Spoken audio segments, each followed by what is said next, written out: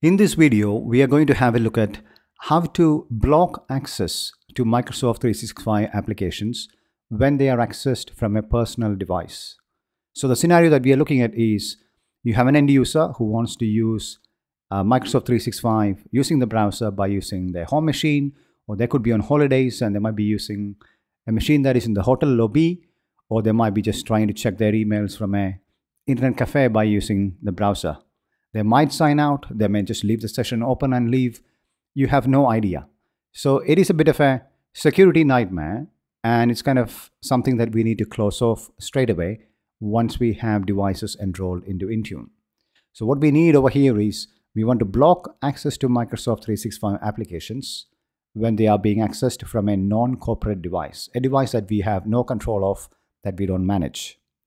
If this topic is of interest to you, please check out my other videos in the channel.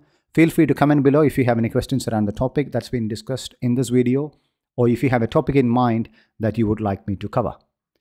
Now let's set the scene. I have a machine over here which is enrolled into Entra ID, and it is also enrolled into Intune. So it is a managed device as far as the Intune platform is concerned.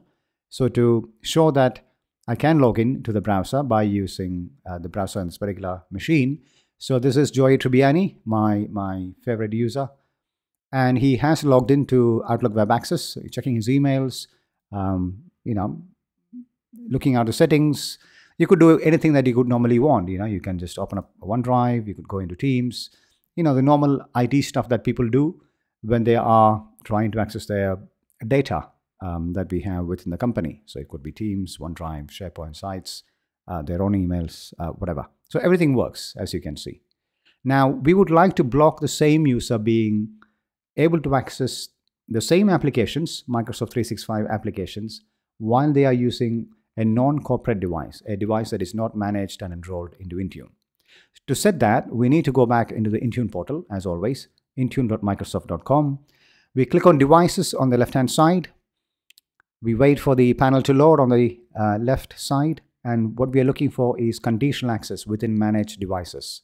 So the third option, conditional access.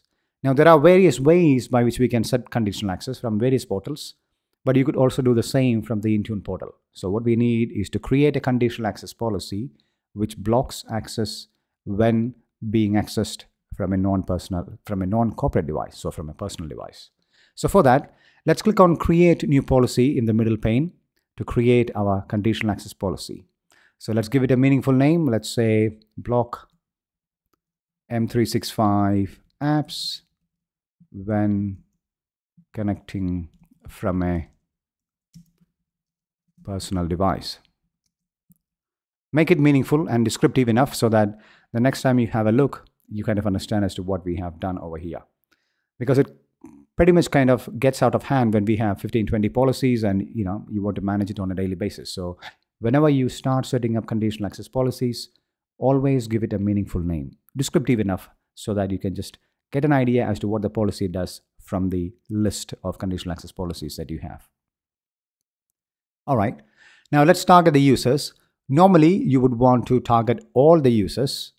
That's the ideal scenario. And we would like to exclude the admin user accounts that you have. So at least the global access, like global administrator role. So you click on directory roles and you pick up global administrators.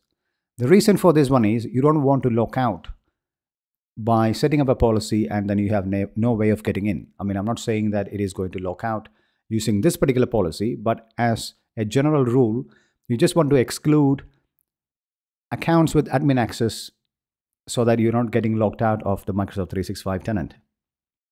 So let's set that.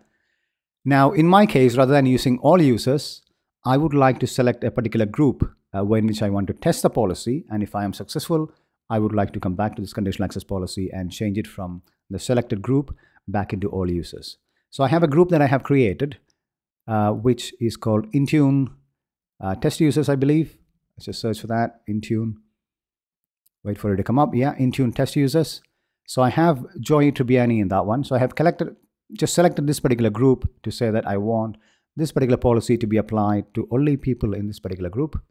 And I want it to be excluded even if that user is in this Intune test users, if the user has global admin rights. So that's the user scope. Now let's select the target. So we want to target all the cloud apps because we don't want to leave out anything. So any Microsoft 365 apps comes under the policy. And the conditions, we are setting up devices. So we are targeting Windows machines. So maybe Windows and Mac machines, personal devices, non-corporate machines. Let's select done. Locations we don't really mind because we want to cover wherever they are accessing from. So, all over the world. Now client apps, let's pick all the client apps. So we are trying to block everything. Now filter for devices. This one is pretty important. This is where we kind of differentiate which devices this particular policy is getting applied to. So over here on the top in the device platforms, we have picked up Windows and Mac machines. So it's pretty much all the machine combinations or scenarios that you can have in a personal space from a home scenario perspective. So here we say yes to configure the device filters. And we want to set up an expression in which we are saying, okay, if the property device ownership, so if the ownership of the device is equal to personal, or, this one is good enough, or you could also add an or expression to kind of cover all the basics, where the device ownership is not equal to company. So what we are saying is if it is not equal to company, it is a personal one. And in the first statement, we are saying device ownership is equal to personal, which means it is a personal device. You could just play with just one of the settings, it should work, but just to cover the whole scenario, I'm just giving you the or options. So personal device or not a company device, which is pretty much a personal device. So we click on done over here.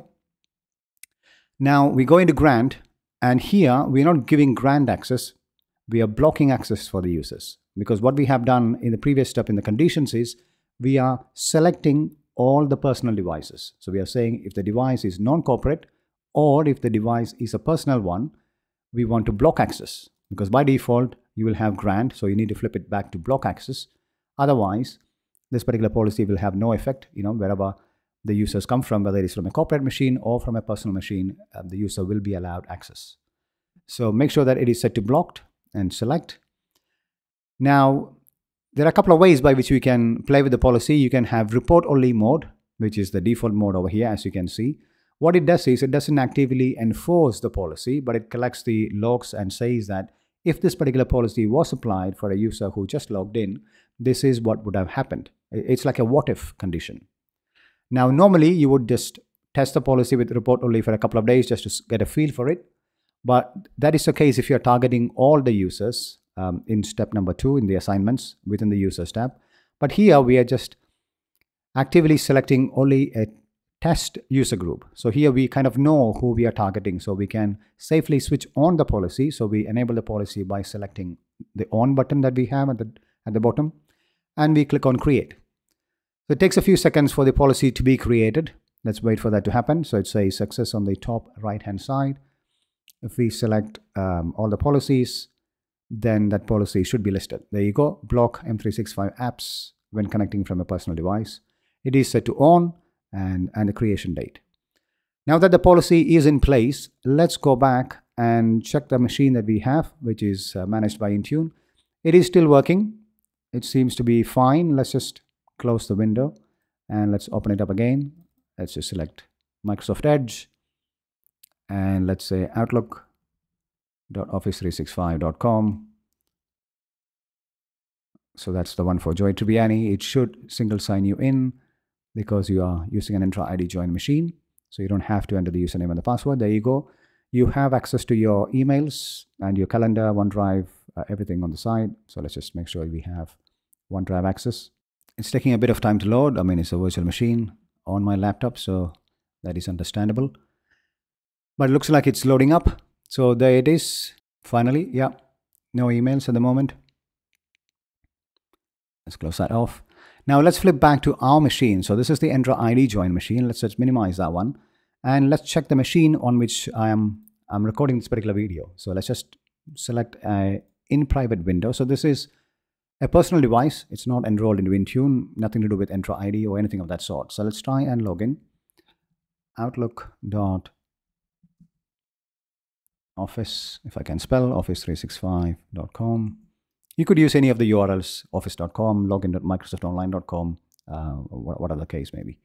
So let's just pick Joy at cloudific.training.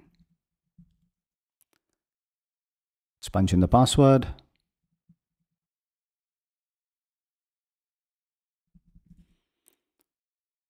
All right, so it says you cannot access this right now. And it gives you an explanation. Your sign-in was successful, so it's nothing to do with your username and the password combination or the MFA, but it does not meet the criteria to access this particular resource. For example, you might be signing in from a browser app or a location that is restricted by your admin. So this is how you can easily block connections coming into Microsoft 365 applications from a non-corporate device. So just one conditional access policy will do the job, as you have seen. Now, if you found this video informative, do check out the other videos that I have in the channel, and please consider subscribing to the channel as I upload videos on a daily basis around Microsoft 365, Azure, Windows, Intune, PowerShell, and general IT stuff. Thank you.